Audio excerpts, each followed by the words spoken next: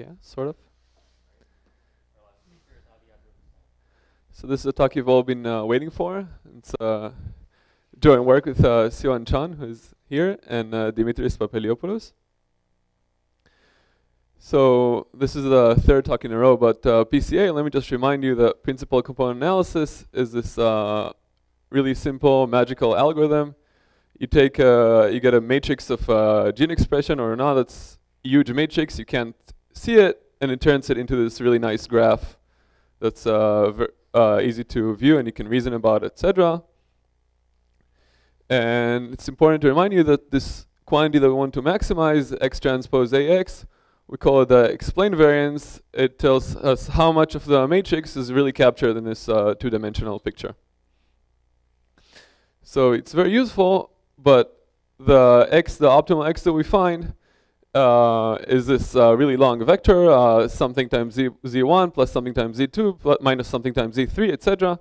And it's really hard to convince your favorite biologist that this means anything. So instead we want to do sparse PCA. And now we restrict this vector x to be of sparse decay. So it's now much easier to interpret. It's less likely to be overfit. But we have some computational issues. So sparse PCA has been studied in Colt and other venues a lot in recent years in this sparse spike covariance model, which roughly means that your A that you're trying to optimize with is the identity matrix plus some rank 1 k by k block plus noise. And in this model, there has been a lot of work in the recent years. There are really nice trade-offs between computational complexity and sample complexity. So if you have a few samples, it's computationally intractable. But if you have a lot of samples, you can actually find this k by k block. And this has been called average case problem. And to tell you what we're doing here, to relate our work, let me tell you what average case means, because it's confusing for me at least. So first of all, it means average case harness. So we assume this harness of planet clique. So I mean those works assume this harness of planet clique, and we start with like worst case harness assumption. And it's confusing. Worst case here is better. So worst case harness assumptions are safer than planet clique. So planet clique is great, but if you can use worst case assumptions, you should always do that. Second thing the average case means is average over noise. So if you get an average over the samples that you get, it's computationally intractable to find this hidden spike. We're going to do best case analysis, by which I mean that I'm going to give you the exact matrix explicitly, and we'll see that it's still hard to find the best sparse principal component. Lastly, there is average over instances. So you can consider a random rank 1 k by k block, and it's really nice. It's a really nice specific distribution, but your instances that you actually care about probably don't come from this distribution. And so ideally, we'd like an algorithm that works for any distribution. And our goal here is to find what are the worst possible things that could come up against your algorithm that you think works for any distribution. Okay, so our question was, can we compute this optimal x? And the answer is obviously no. It's NP hard. There's a very easy reduction from clique. The reason I'm still here is that we care about approximation. So can we find an x that's almost as good as this optimal x that gets us this nice picture? And by almost like as good, I mean that you approximate the explained variance. So your explained variance is almost as high.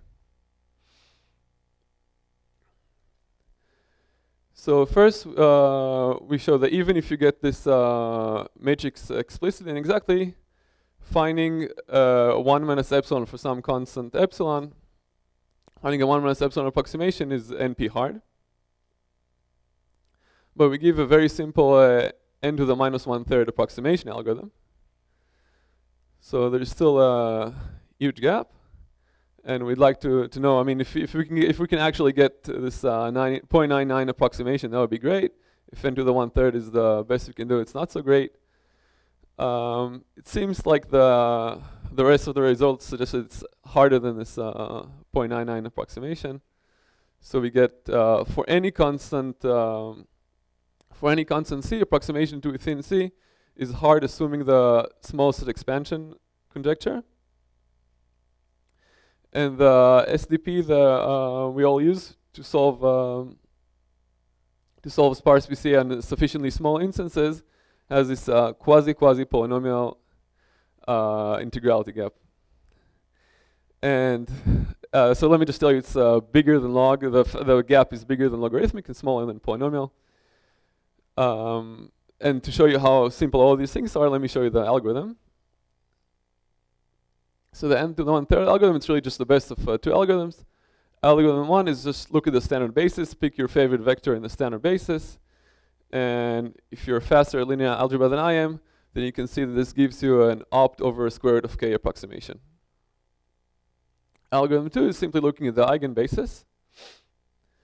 And you just take the largest eigenvector, the eigenvector with the largest eigenvalue. And this gives you a k over n approximation.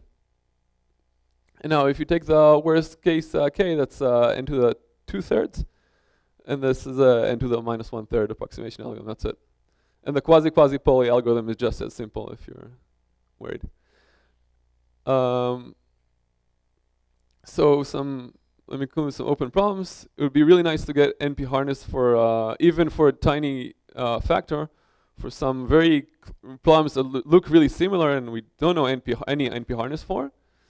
So for example, there's densest K subgraph, and you're looking for the densest subgraph with K vertices.